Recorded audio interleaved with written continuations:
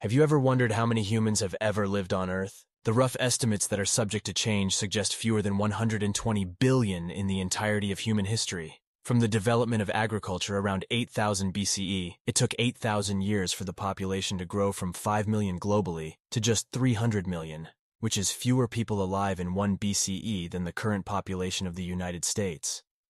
Disease was a major factor that hindered population growth for thousands of years. The bubonic plague, for example, killed off as much as 60% of the population of Europe, and the diseases spread to the Americas in the early 1500s killed 90% of 60 million people within a century. It was with industrialization and modernization of medicine that finally allowed for the birth rate to greatly exceed the death rate, leading to massive population booms beginning in the early 18th century. If you like my content, hit the like button and subscribe, and also check out my Patreon.